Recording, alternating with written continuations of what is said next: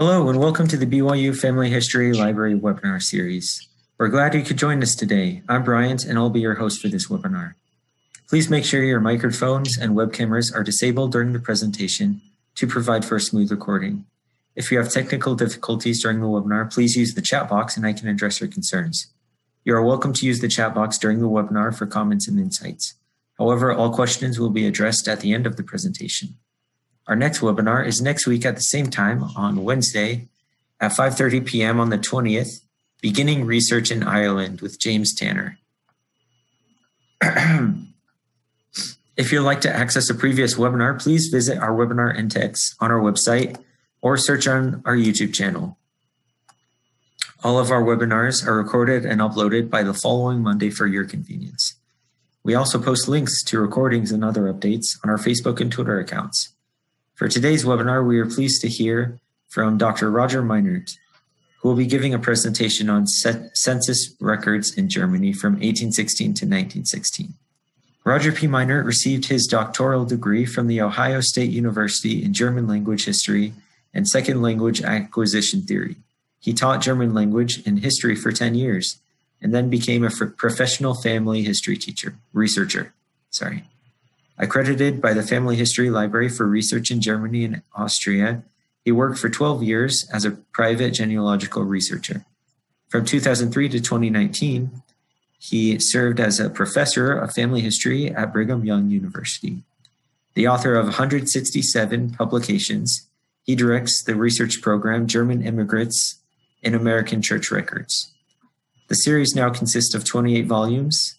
In 2019, Minert was recognized for his years of service to the Palatines to America Society and also received the Shirley Reimer Lifetime Achievement Award from the International German Genealogical Partnership.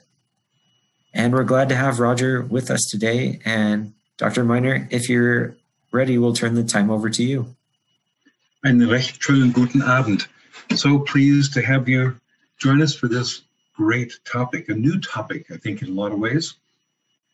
I haven't spoken to any group since last September. I feel very much isolated, as of course, most of you have the same feelings. But what we have tonight may be totally new to many of you. In fact, we have experts in the field of German family history who do not know this topic. So this represents a tremendous adventure in my life and a great opportunity that was mine to contribute to the literature that supports German family history research. So, are you ready for something new? We don't get this chance very often. You know, we work on church records, we work on civil records until we're blue in the face, and in rare conditions, land records, military records, but not very often. So I hope this is new to you. If it's not new, you haven't heard this enough times to know everything about the topic, so we hope to expand your knowledge. Why in the world did this fascinate me so much? Because of the questions coming up that I couldn't answer. Now, you know, of course, that from the United States perspective, the first thing we go to in most cases when people ask us, hey, what do I do with this family history stuff? How do I build a family tree? Most of us will go right to the federal census. Why? Great place to start. We do it every 10 years on the zero. Every year at 1890 is nicely preserved and available. Standard form used everywhere. All the states, all the territories use the same form for a given year. And you can gain access to every one of those in 2 or 3 different places that we could name. You know, of course, Family Search, Ancestry, Heritage Quest, places like that. This is not my invention. I saw this actually way back in 1993 on a car in Salt Lake.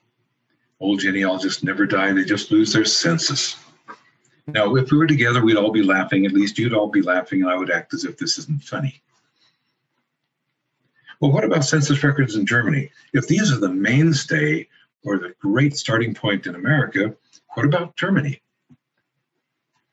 If you ask the experts, before I undertook this project, I would have gotten these responses. But if you ask experts now who still don't know about my study of the census records, you'll get these responses. Well, we know that there was an 1819 census in Mecklenburg-Schwerin. Great detail. It's all on microfilm. Schleswig-Holstein did them according to the Danish pattern, 1835 to 60 on the fives. We know that Prussia did a census only because their gazetteer published based on the 1905 census. But I looked at that gazetteer so many times and didn't ask myself, what census? Odd that we don't ask questions like that. There was one in 1852 in Hanover, the old province. I learned about this when I was giving lectures in Germany back in 2001, I think. So otherwise you wouldn't know about that. And that's all we know. And the bottom line you get is generally this. There are probably some other ones, but we don't know for sure. Ike Peace. This man has done genealogy for 50 years. When I showed him the project, he's the best friend of my publisher in Germany. And the three of us met, and I told him about this. And he says, I've written more than 100 books on genealogical topics, but I've never seen a German census record in 50 years. In fact, he turned to the publisher and said, Eckhart, I don't care if you like this book. You're publishing this book by Professor Minert. Okay, these answers are going to be required if we're going to find out for sure what the situation is with German census records. In which of the states were they conducted? Remember, we didn't have a Germany until 1871. By that time, the United States is closing in on a century of existence. When were they done? For what purposes? You remember the US Census was done for two purposes: to assign seats in the House of Representatives and for direct taxation, which we don't do anymore. What content did they have? That's one of the main questions family historians will ask. More, do they exist anymore, the originals? Where are they if they exist? Have they been digitized, microfilmed, copied by any media? How can we gain access to them? 8 important questions. Now, before I launch into this, as a good academician, I'm going to see if anybody's done it before. How embarrassed would I be if I found there was already a book on the German census records, and I was spending time, effort, and money to do that? So, where do we find this literature? I found one major article about types of census records, written in English, interestingly enough. One book about years and regulations. No publications about content, but many publications about statistics. In many cases, people say, well, we can tell you exactly what our numbers are in this state, but we have nothing more. So in that one article, the first one there, the major article, he said the history of German census records has not yet been written. And that was brilliantly stated. He wrote that article in English. Now, my frenzied mind sees the project in detail. The grand goal, of course, a book on German census records. So how do I design this? I've got to determine what is Germany. I've got to do this for not just the 1871 to present Germany.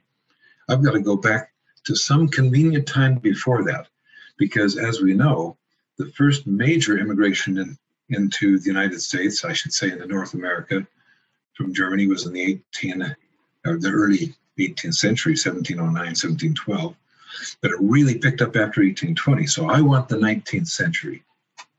My time constraints are going to include most of that. Then I have to do communications with archives. And, this just cannot be done from my office at Brigham Young University. I've got to be on site. Too many archivists are bound to say, well, come on in, we'll show you what you want, but we can't look for it for you. And this is going to cost some money. It's going to cost a lot of money. So here is my geographical extent.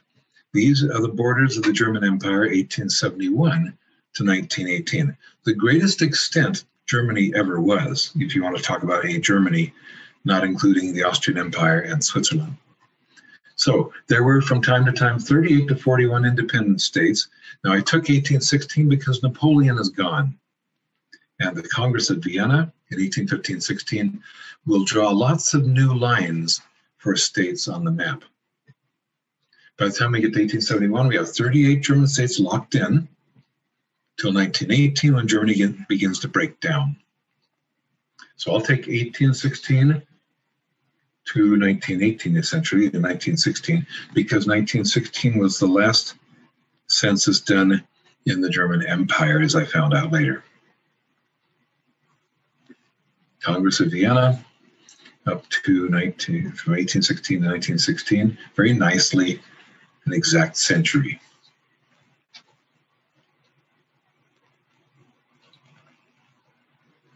Now, the problem began right off the bat because what we call census has not always been used as a term applied to German records by archivists, by catalogers, by microfilmers.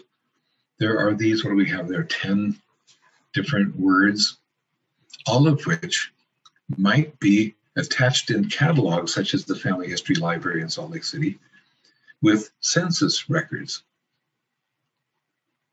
So my initial contacts, I wrote to all state and regional archives in modern Germany, and I had to worry about border changes.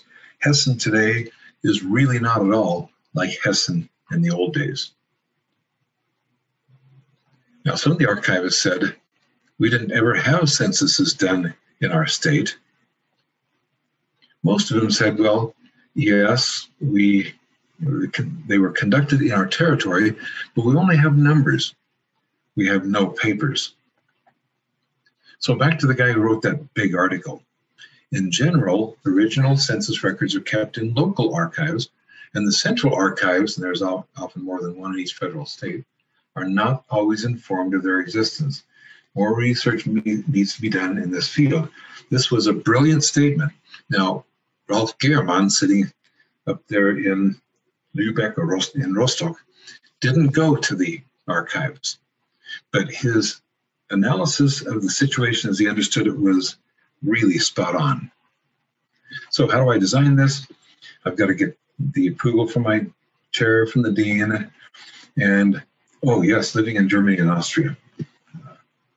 My wife said, I want to be in Austria again. We'd already lived in, already lived in Vienna 3 times, and I'd been there twice with her for a long time. So she said, can we live in Vienna? I said, Jeannie, this is a German census. I'm not going to do the Austrian census. She said, but it's only 3 hours in a car from Vienna to the German border. And if you want me to be happy for 6 months, I said, no problem. So BYU had an apartment sublet in Vienna. We took that, and my wife was in it all the way. And she also said, by the way, this is terribly important. As you know, it helps to have a supportive spouse or partner to help you in this. I said, Jeannie, we're going to spend several $1,000s out of our own pocket. She said, not a problem if I can live in Vienna. So decisions. The chair said, yes, yes, yes. Apartment available. Got some university funding from 2 sources. Wow, was that important? Jeannie said, yes. Now, we can't go to Germany right off the bat. We've got to do our homework the very best way we can. So I have an assistant who knows the Family History Library catalog inside and out, an absolute master or mistress of this. She combed that catalog using the 10 German words and English words that I showed you a few screens ago. Oh, by the way, yes, there is a handout to this presentation, and we'll have to make that available to you by some medium. My BYU host can probably tell me how I can get that into your hands, so you don't have to write down everything you see.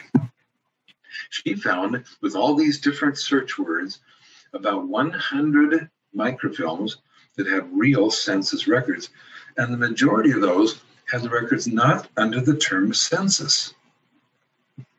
I'm not criticizing the Family History Library catalogers. They're greatly overworked. So, actual census documents. We copied examples of each one to start our archive. Then I sent hundreds of emails to counties and major city archives to ask about census records in their collections. Now, you probably know that Brigham Young University is a legitimate publish or perish research university. So it can't surprise you that I spent nearly 500 hours with my assistant in the search of the library catalog in Salt Lake and the hundreds and hundreds of emails to Germany. This all had to be done before I went. Off to Europe. So we're living in Vienna.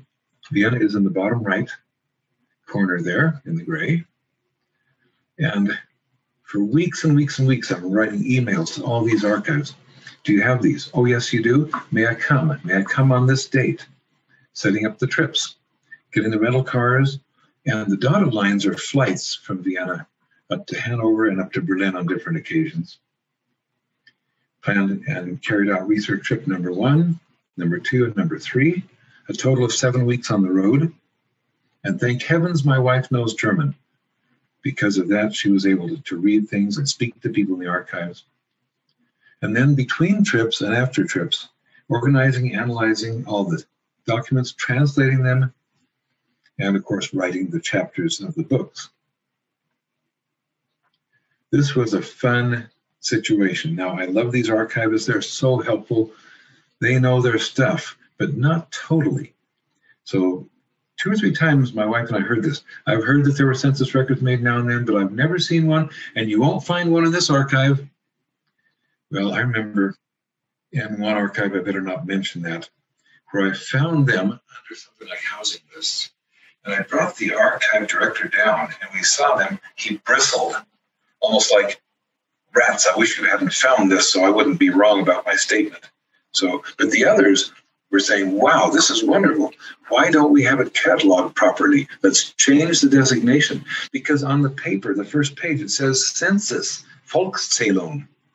It doesn't say list of residents. Okay, there's my dear wife. We just celebrated 46 years together. And we're in one of Germany's most romantic settings, Hangman's Bridge in Nuremberg. These are the stats. 3,000 images scanned. And enough information to write the 34 of 38 states. And then I found a Polish student at the University of Vienna who helped me conduct research in Poland and former German territories. We got all the 38 states done. Can we answer my 8 questions? And of course, as a true academician, I've got to have answers. Yes. Now, the reason I described for you the process is because I'm hoping you can gain confidence in my results. If I just said, well, I wandered over to Germany, traveled around, wrote a book, you might wonder, is there reliability? Can we generalize?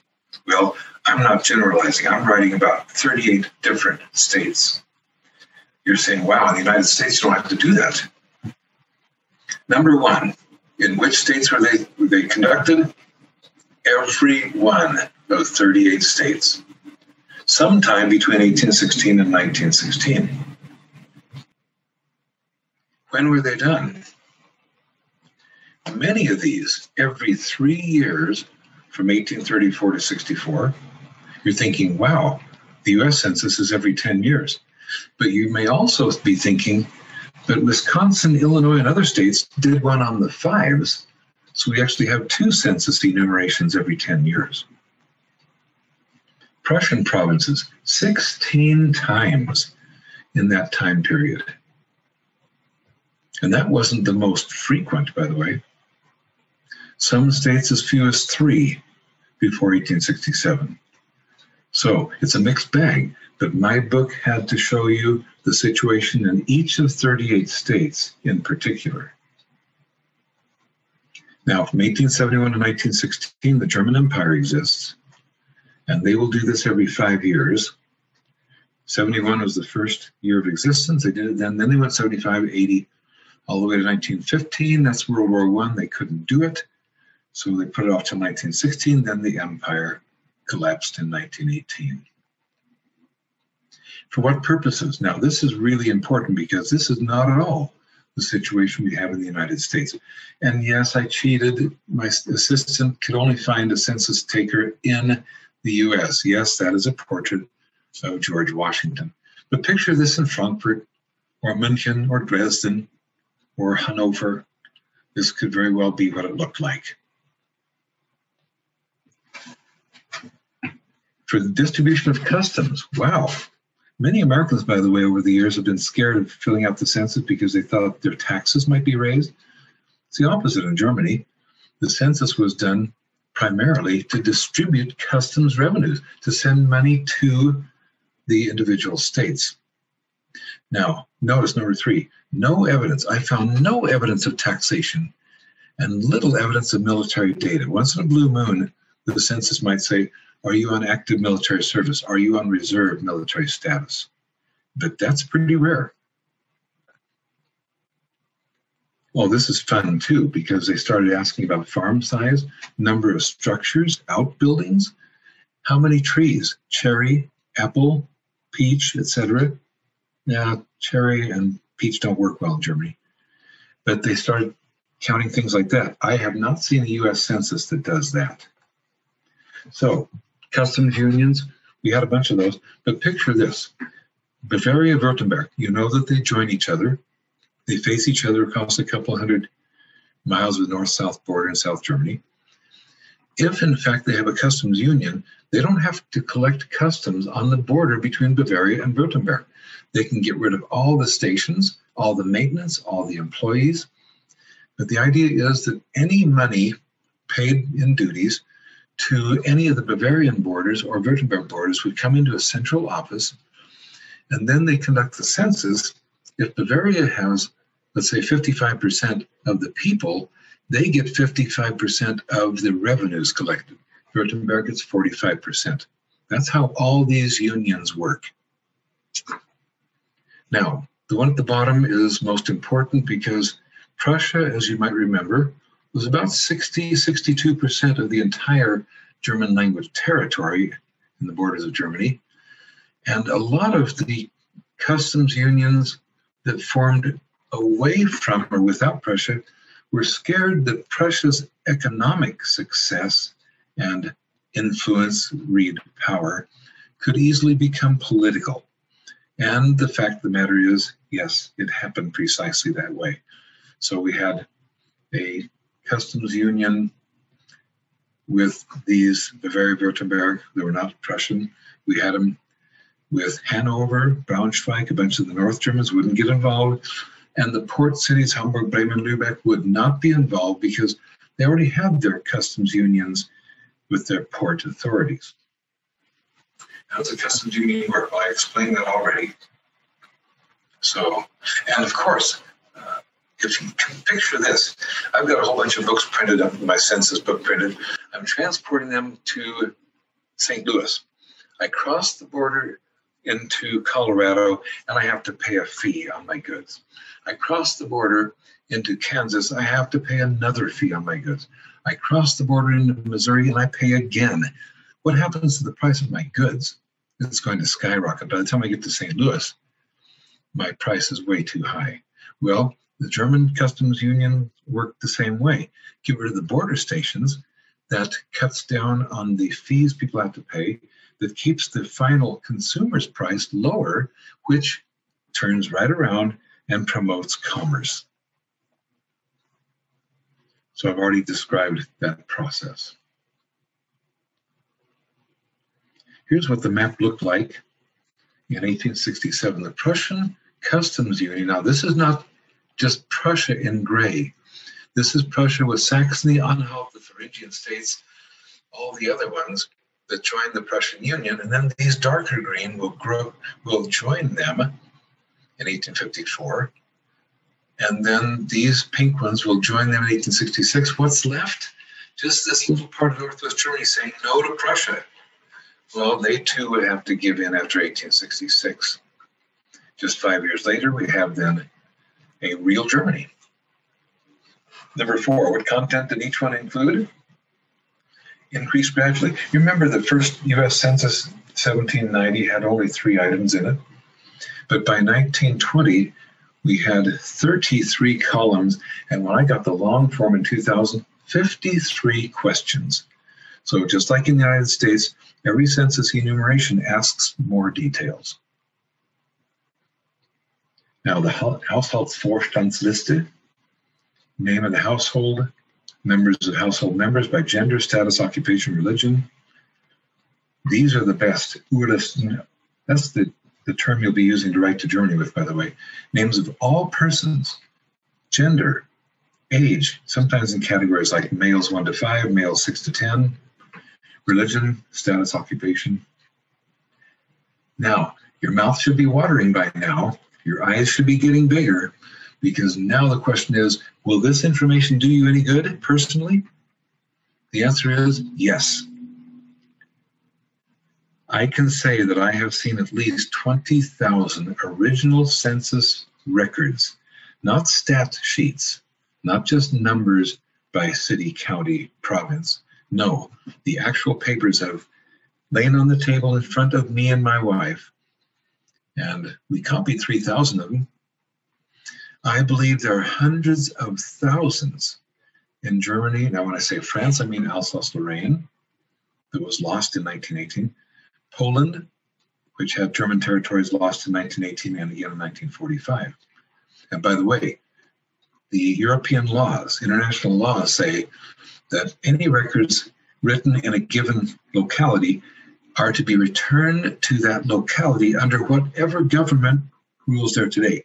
The Polish archives are getting better organized all the time, and they have millions of documents of German language done in locations now belonging to Poland. And by the way, never refer in your research to places now in Poland that were Germany before 1918 or 1945. Number 6, where are they stored? Most in city and town archives. I'm estimating 85% from all the work I've done. Oh, by the way, I actually asked for census records working for clients during my pre-BYU days. Some in regional archives, 10%, very few. So the bottom line here is the farther down you can get on the ladder, or the closer you can get to the hometown, the more likely you'll have the chances to find actual census records. City or town archives, I always write there first. Now you're saying, wait a second, if all we know is Hessen, Grand Duchy, can I write to Darmstadt or Wiesbaden or Marburg? You can, but your chances of getting something are just about zero. They will tell you, write to the appropriate county archive, and you might say, but I don't know the county. All I know is Grand Duchy of Baden. All I know is Mecklenburg. So I don't want to burst your bubble at this time, but I want you to think about how to approach this. These are my estimates, and I believe that I'm the only one who can estimate this right now in Germany or the US, because nobody in Germany has done this. By the way, my book has appeared in Germany 1 year after it appeared here and is being sold nationwide. There is the only source of information on German census records. Have they been copied, microfilmed, digitized? Some are available on microfilm. Like I said, we actually found 100 films, but if you look in the Family History Library catalog under census, you might get 15 or 20 microfilms because they're not cataloged appropriately. And again, I'm not criticizing the catalogers in Salt Lake. They're massively overwhelmed. Some are available as digital images in the internet, but there's no system for this. There's no state doing it. There's no, well, they do it by counties and sometimes by cities, but there's no program set up to make this happen in general. I know of only one census that's indexed. That's the Hanover 1852 census, and not even that completely. So this is something, it'd be nice, some of you know Dirk Weisleder, the head of the German Federation of Family History Societies. He would love to start a program all across Germany to index any census records that could be found. You've got to find them first. And here's the golden question, or golden goose. Can we gain access? The most promising approach is to contact the town or county. If you can find them, by the way, I think you're guaranteed access. I cannot imagine a situation where an archivist would say, well, sure, we have them, but you can't look at them. Should that happen, please write to me. Let me be involved. There's some kind of misunderstanding. Nobody ever turned me down. Nobody ever said, well, here they are, but you're not allowed to copy them. I had carte blanche everywhere I went, as I believe you will as well. Now, start with Myers-Orts. You know, this is one of your greatest resources. So if your people come from Dieburg, you'll find out that's in the county of Dieburg in Hessen, and you can write to the Dieburg County Archive to ask about this. Now, by the way, I'm making this easy in my census book because I give you letters to write. And yes, if they search for you, if they make copies, this is something they can't do for free. And if you ask for an index, the answer should always be, no, we have no index to this census, except for 3 or 4 counties in Hanover. Well, what good are census records? When Dirk Weislater presented this new study, this new book to his friends in Germany, they said, hey, we've got church records. What do you want? And after 1876, we have civil records.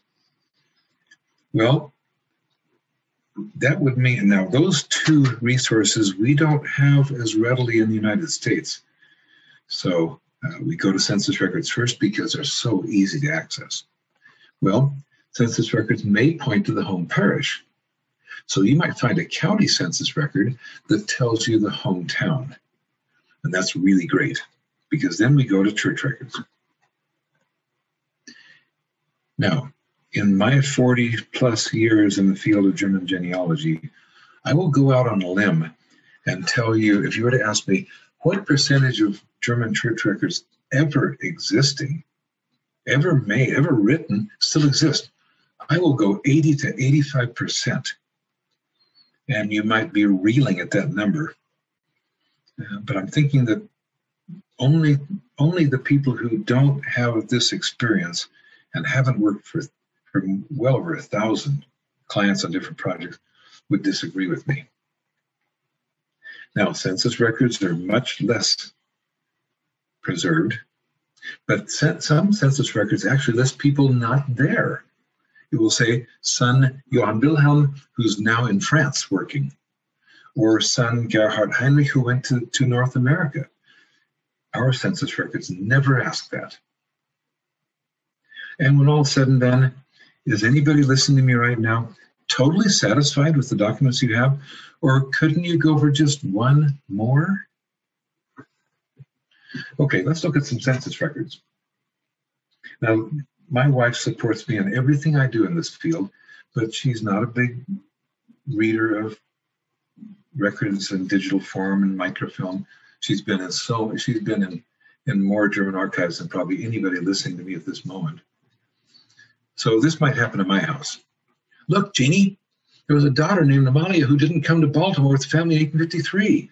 She might have died or just stayed in Germany. We didn't know a thing about her. Jeannie, are you listening? This might have happened to you. So we have a daughter here who stayed in Germany. If you're interested in that and finding her descendants and people who related to you today, that's where you go. Okay, here are some typical census documents. First of all, you get instructions. There are always instructions, and I'm sure that we have those for our census enumerations as well. I have never actually studied those. It'd be fun to see them. 1832, handwritten instructions that went out to every town in the Grand Duchy of Baden. That's several thousand towns, and they're written. They went from the provincial office in Karlsruhe, in the capital, to each county, and a scribe in each county copied that by hand and sent it to each town in this county. 1843, same thing. This is the communication coming from the county of Gießen in the Grand Duchy of Hessen, sometimes called Hessen-Darmstadt. And once again, had to be written. So Jeannie and I had to sort our way through these And when we found these, we thought, Yahoo, 1843. And by the way, it refers to 1841 instructions. So I know there's something going on in Hesse in 1841 as well. Oh, this is much nicer because now the county clerk doesn't have to copy these out. They printed hundreds and hundreds of these. And by the way, they can go 12 pages long in the instructions given to the county and town officials. So what about the actual documents? Yes, census enumerations were done before 1816, but the massive German geopolitics before that time would make this study almost undoable. That's why I had to start with 1816. Remember, at the end of the 30 Years' War, 1648, there were more than 100 German states, and go back to Martin Luther, you can have as many as 300 German states. It's undoable from my perspective. But this is an example of the 1720 Schleswig-Holstein, there between the North Sea and the Baltic Sea. And it says, these columns, how many men, how many women, how many children, how many male servants, how many female servants. And these are simply the heads of households, but those are the counts of people. Westfalen was by this time a Prussian province, 1828, head of household, only by last name. That's because in Westfalen, you rarely have two people of the same surname in the same town. And that's a big presentation I'll be glad to make on a later date. 1829 Pommern. If you were right here sitting in front of me, I'd say put your hand up if you can tell me the first year in the United States when everybody was listed. And you can say it out loud now. You're right, 1850. This is 21 years earlier. 1840. Once again, the Urliste is the magic word.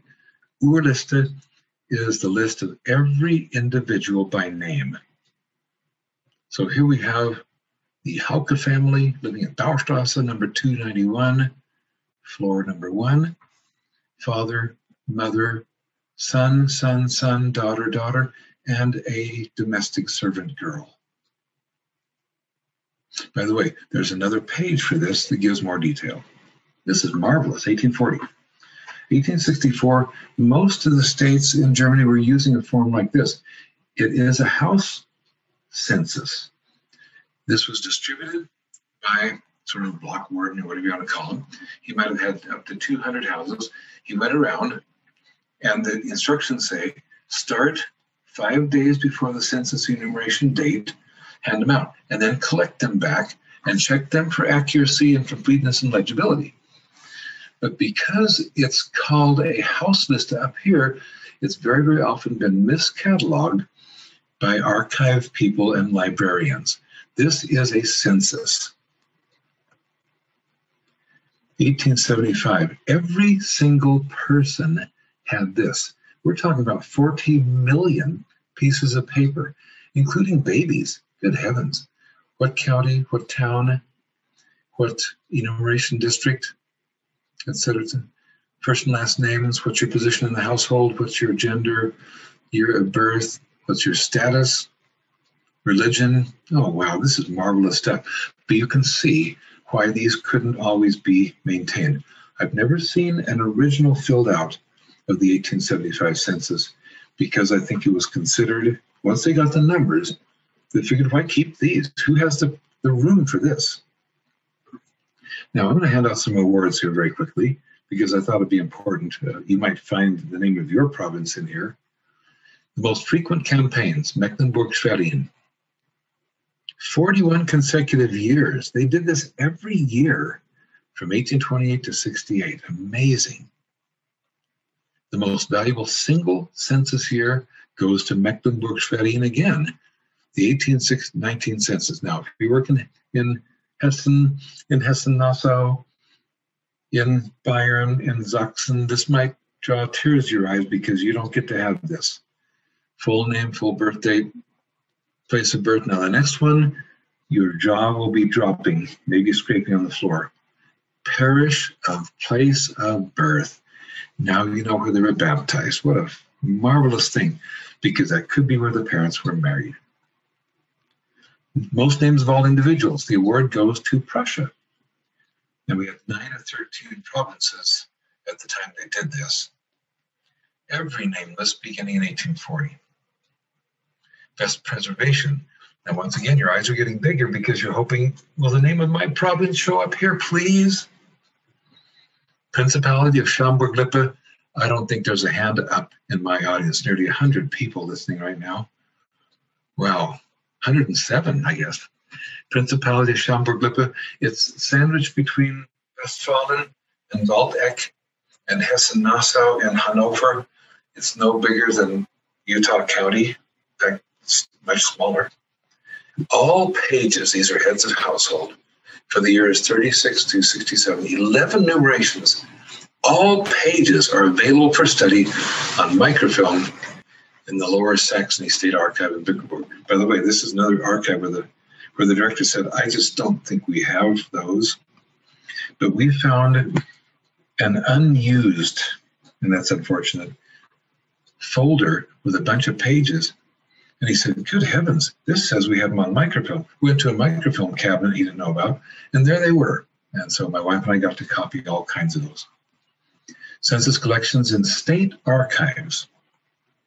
The Lower Saxony State Archive wins the battle here because they must have gone out years ago and invited county archivists to send documents for which they didn't have enough storage space to one of the 7 regional archives. This is the biggest archive system in all of Germany. It's one of the larger states by area.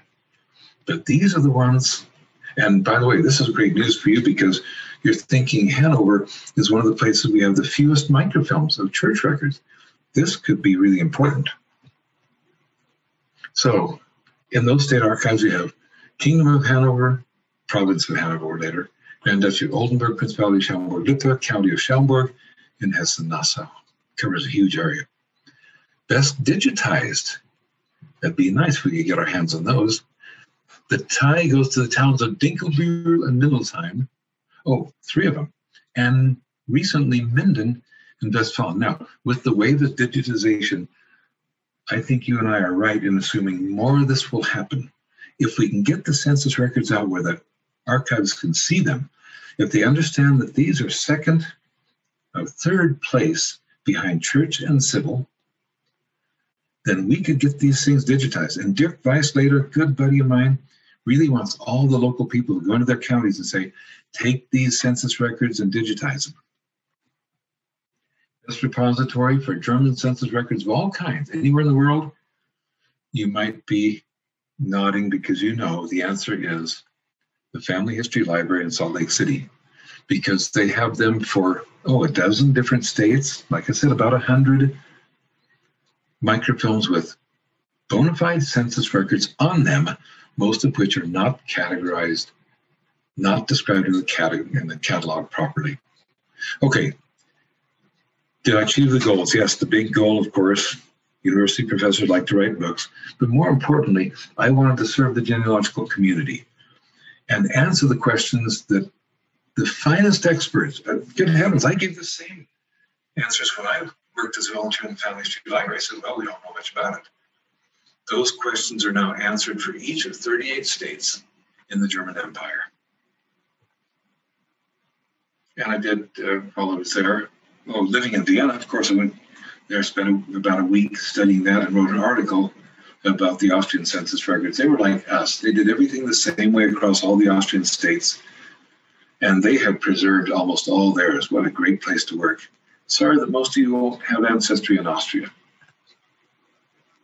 And then while I was in Mecklenburg, an archivist said, I do a journal every year, a historical journal.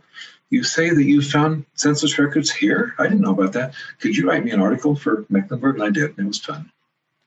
Book contents. History of records across Germany. Pan-German census in 1867. And of course, what about census records for the entire empire for those years? And then for each of the 38 states, what's the location? Give you a map. Census enumerations, regulations, content, accessibility, and here, once again, your eyes are getting big. You're going to tell me where they are, and you're going to show me some typical census records from that state. That's great. We took 2 or 3 or 4 from each state where we had them. More content. How to write letters and emails. These are in German, but we show you the English so you know what you're doing. You simply fill in the blanks. You can say, I know from Professor Minert's book that you did a census in 1864. Could you look, please, for the family of Heinrich Steinmann and copy any pages you find with their name? And of course, you're saying, oh, no, wait a second. I don't want to write Germany. I want to go there. And yes, we're all very sad about the fact that right now, American citizens are not allowed to travel to Germany unless they're married to Germans. Okay, for each of the provinces, I give you the spreadsheet. Notice the years on top. Well, from the year on top, it looks like 1818 only total person, but 1820, relationship to head of household, name of every person, age in years. This is in Hessen. Great stuff. And then look in 1830s and 40s, we get so much more detail. This is great. I love these. This is why Ike Peace told my publisher, Eckhart, you're publishing his book, like it or not. Okay, conclusion. This is on the back cover of my book. Professor Minert went to Europe for 6 months in 2015 to learn why American genealogists know very little about German census records. While there, he learned that German genealogists know very little about German census records. This is not a joke. This is true. And you still might get an answer from an archivist in Germany. Well, we didn't do any. That's why you need to quote my book and say, according to Professor Minert's book, which is in German, by the way, you did a census in these years. I would like you to look for my people in that year. Well, the question is, do you have the originals, the Urlisten for those years? Now, this is funny. Just 1 week ago, last week, Monday, this came from an archives whom I asked 6 months ago, can you give me census records? And she said, no, statistics are all we have. So she says, I've been using these somewhat quieter days between the holidays to study some boxes of documents from the town of Essen, filed under Varia et Composita. The title is well-deserved. And what did I find? Census lists and taxation lists for 1854, 1871. She said, I'll copy them for you. And I immediately had that done, and she's going to bill me $25 for those 18 pages. I can't wait to see them. Okay, the book is done.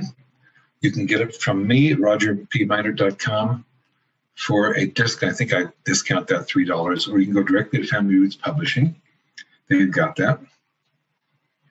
Now, one last announcement. Oh, wait a second. In 2 weeks, I'm giving you another brand new topic. This is a brand new topic, census records. But I'm giving you another brand new topic in 2 weeks, residential registration, that has amazing detail on your families. May even be better than census records in frequency. So now, some of you have bought the collected works on a flash drive or as a digital download in the past. The 2021 edition has 9 more articles, details on 5 new books in the German Immigrant series. And on top of that, we're stuffing this collection with indexes of German immigrants' volumes. Not the full books. I can't give those away because they're under copyright and the publisher would kill me. But 2/3 of the 33 volumes, you can have the index. So retail price $49. But if you had it before, mark the spot that says I'm a previous purchaser. I want this for half price at the website as well. So great articles, 121 publications now on there, and references to 72 more you can get elsewhere. I can't give those away because they're still on the market under copyright. So, and if you like our project, German Immigrants and American Church Records, we're doing 4 books on Kentucky this year. If you'd like to have this, you can make a donation to that program simply by buying one of these, and every bit of that money and all my book proceeds go to the German Immigrants program. So with that, there's the website. Just scroll down, you'll see how to order that flash drive or digital download. And this is how you can donate to the project. If you've got money you don't want to give to whichever school or whichever cause that might not be in existence anymore and you need some good tax deductions, you can go to that site. So, Brian, I'm back to you. Awesome. Thanks so much, Dr. Minert. Let's see, in the chat box, yeah, if any of the audience members have any questions for Dr. Minert, please post them in the chat box and he can answer them for us. It looks like Mark posted a question. He says, I'm heading to Kulmbach, Bavaria in September. Are there censuses there pre-1871? What's the name again of that location? Kulmbach, Bavaria. Spelled? Kulmach. Kulmbach? Okay. Yeah.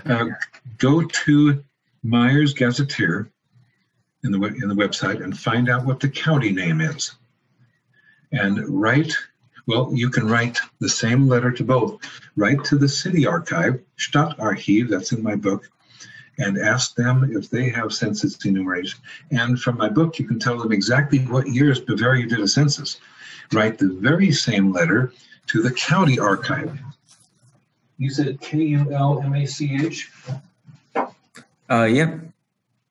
I've got Myers right in hand, and I'm going to take a second and find out what the county is. But write the same thing to the city. The city has an archive, and the county has an archive. Write to them the very same letter, and quote those years. That's really important. If you can get your hands on the census book.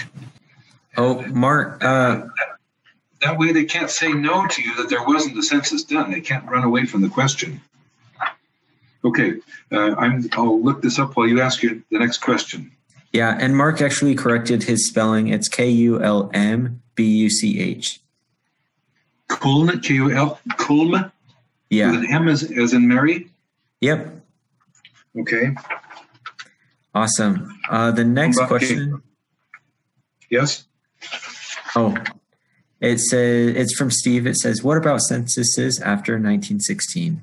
I understand that the Nazis conducted a census in the 1930s where people had to prove their pure German ancestry for several generations. I also understand that the American Army confiscated these records during World War II. No. I don't have Kulmbach in that spelling here, so I must be misunderstanding that. Send me an email on Kulmbach and let me look it up. After 1916, the census picture in Germany is chaotic. You remember that we had the Weimar Republic up to 1933, then the National Socialist years to 1945, then the occupation to 49 when you have the establishment of two Germanys. So I don't think anybody can tell you when the next census is going to happen in Germany. There might have been 4 total in the 20th century after the empire collapsed. Now, the 1938 census is famous. It was a census of foreigners, but that meant anybody without German citizenship. Most experts believe that was meant to target the Jews who had lost their citizenship rights due to the 1934 or 1935 Nuremberg laws.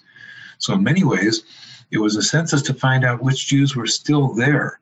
Of the 600,000 initially, there were about 60,000 left. And by the way, that census found 80 Negroes. We call them Black Africans, but they were called Negroes at the time. In 80 million people, there were 80 Black persons from Africa.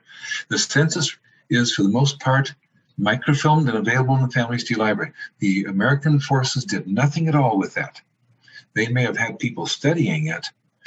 Historians, of course, went to that in regard to Jewish families, but no, the American government has not taken anything out of Germany except Nazi Party records, which they microfilmed and returned.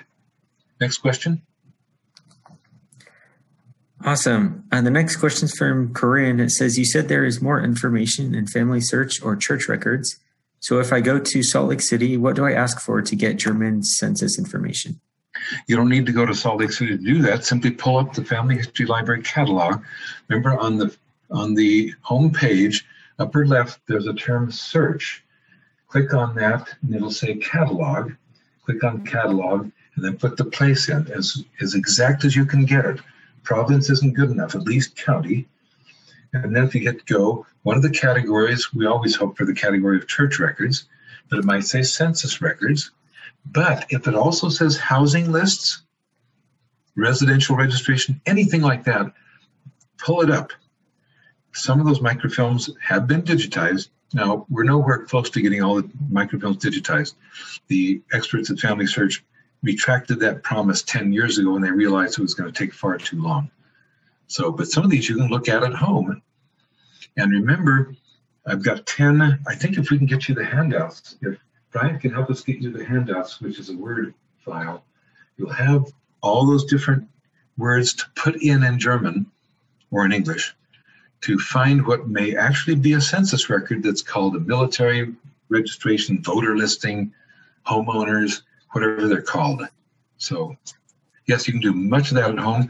Otherwise, if you can get into the Family History Library, I'm not sure if it's even open now for anybody but professionals, go in and say, I'm looking for census records. Can you guide me, please? And they should send you first to my book on the shelf. That's the first thing they should do. Next question. Awesome. Frank asks, many Catholic bishops in Germany mandated that a census be taken by the parish priests. It was called status animarum. Animarum. Yes. Yeah. Animarum meaning living persons.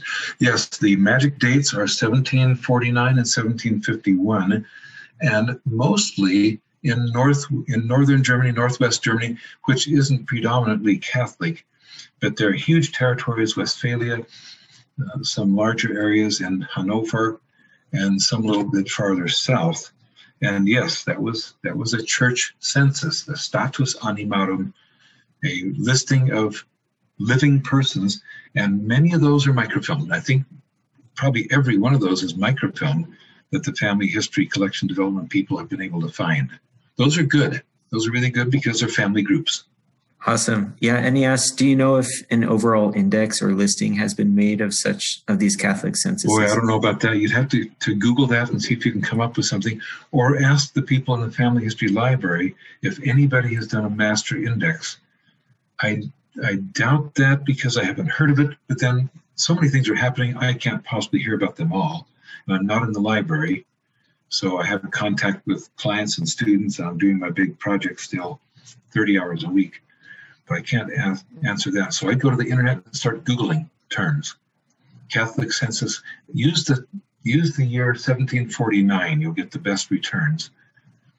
And you could actually contact Catholic Church offices in the diocese over there in Germany. Go to the big cities in Catholic areas. Look at Trier, look at Koblenz, Köln, Cologne, Münster, places like that, and go to the Catholic archive. Ask them. And if you find a list, by the way, please send me a link so I can learn about that too. Great. And Linda asks, do the census exist for Neuwarp, Neuwarp? Christ. You can pull up the chat too, Roger, if you want. How do I do that? It should be at the bottom. I still have my microphone. Let's see. Do I have to share screen with you? I have to get rid of my census? I can share my screen, and that might help. It might be under more and then chat. Oh, there's the chat. Okay. Yeah. So I was just struggling to read some of these German words, but right. So how do I see Linda? How do I see the one from Linda? I don't see that with. Scroll up a little bit. Yeah. There's Linda Wallace. Uh-huh. Okay, the Polish archives are getting better all the time. And get your internet maps out to convert the Neuwarp to the Polish name, and the county, Ueckermünde, translate that to the Polish name and get into their website. They have a website. You can send them a Polish language message. Do a good translation from the internet, but have a qualified person read it first, because you've seen some pretty goofy translations from the computers. So write to them and tell them as much as you know. You've got the town, Neuwarp, and you've got the town name in Polish there. You need the Ueckermünde name in Polish as well, and write to that archive. They have regional archives, they have district archives, a great archive system. They're very slow in responding, extremely slow. So, but they will respond, and they will charge you. I think they charge about $30 before they do anything. Pay it, it's worth it. What's next? Great. And then Diana asks after that, I'm confused, is the book in German or English? The book is in English that you buy here, but the book is, I translated the book and it was published in Germany. So it's the first book on the topic in either language. So if you have a German friend, write me an email and I'll tell you where the publisher is that you can get that in German. So Perfect. the book here, of course, is in English. Awesome. And then Carol asks, I have an ancestor with the surname Lynch that immigrated to the U.S. He reported that he was born in Anhalt-Köthen. Anhalt-Köthen, right. That was a district in Anhalt. Awesome. Yeah. Right. You would write to Magdeburg, Magdeburg. That's the capital of the province of what's called now Sachsen-Anhalt. They put a bunch of states together after East Germany was annexed by West Germany. Write to Magdeburg and put the question to them. Because Anhalt-Köthen is a district in the Duchy of Anhalt. It's not the town they came from. So write to Magdeburg and they will direct your letter to a more exact place if they can determine that. And that is nowhere, that's hundreds of miles from Bavaria. There's confusion there, and I'm guessing those are in United States records, where some people in the United States didn't have any idea about German geopolitics, etc. So best way to pay money, if we go into Pat's question, is if it's very little, write me an email. I've got a German account. I can take your check for $30 and send 24 euros to somebody over there. Otherwise, there are lots of sites on the internet. You might have to pay some steep fees, but there are banks and there are websites. Just Google something like pay euros to Germany from America, and you'll find a bunch of websites that will take a fee into that for you. I'll do it for free. I've got a lot of money in Germany that I need to get out of there, and your check transfers it to me in the US while I transfer your stuff. I literally will take bank numbers from you and send money to their bank account, and you won't pay a fee either way. So, Barbara Warner, born in Baden, 1860, came to American, okay. Change the name of Warner from Werner. That can happen, right? Spelling variations. If you look at my spelling variations book, those names can be interchangeable. So, boy, the question is, can you find him as Warner or anything other than Warner in the U.S.? Church books are fabulous about this. American records from county, state, and federal are not good. But if you can find him in a church in the United States, like my German Immigrants Project does, then you might get a more reliable spelling, not to mention his actual hometown. So I'd start by finding him in a church in the U.S. But in Baden, that's going to be tough, and you'll have to search Werner and Warner the same way. So how are we doing on time, Brian? We're great. I think there's only one more question, so do we want to just address that last one, and then we'll finish the up? ship arrival records? Yeah. About, over my 40 years of using these, I'd say that about 1 in 5 passenger lists will have a hometown on it. The rest say things like Germany, maybe Prussia. They might give you a province, but the same information you can get from American Census records. You're better off by far, many times over, finding them in a church in the United States.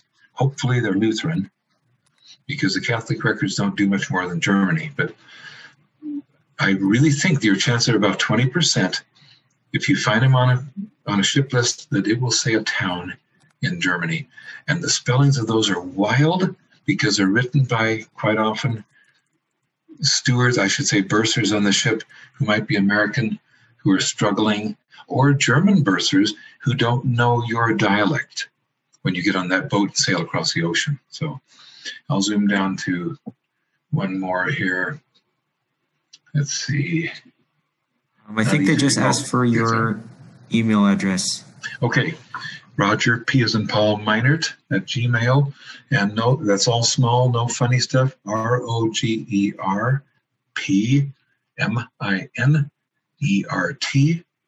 at gmail.com.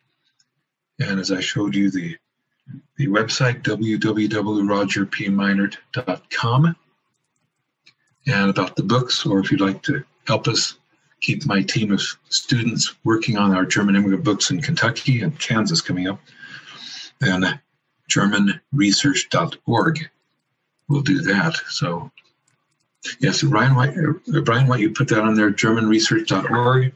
That'll get you to the website about how you can help us with your kind donation. So at the very least, take advantage of that offer for 121 articles and reference to 72 books for your $49 donation for the download, which you can have within 24 hours, and the flash drive that we can mail you very quickly. So otherwise, this has been a great privilege for me to share with you what became a marvelous adventure for my wife and me for 6 months. We came home with the book 98% finished. That's how successful we were, blessed in every possible way. Never missed an appointment in the archive. Never were turned down for anything we asked for. Never had a traffic jam that stopped us from getting to where we wanted to go. Blessed in every possible way. If you believe in God, He was on our side. But thank you so very much for coming and joining us for this experience. Hope to have you see me or hear from me in 2 weeks again. Thank you, Brian, for your support. Awesome. Yeah, thanks so much, Dr. Minert, and thanks everyone for joining us. Just a reminder about our webinar next week on the 20th at the same time, 5:30 p.m., Beginning Research in Ireland with James Tanner.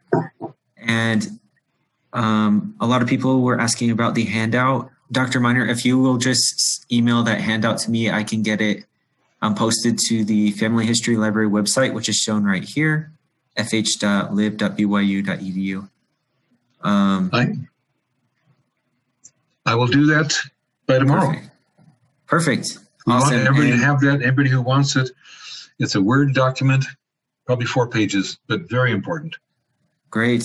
Yeah, and I will post that with the recording in a couple days when we get it edited and uploaded. So thanks so much once again for joining us, and have a great day, everyone.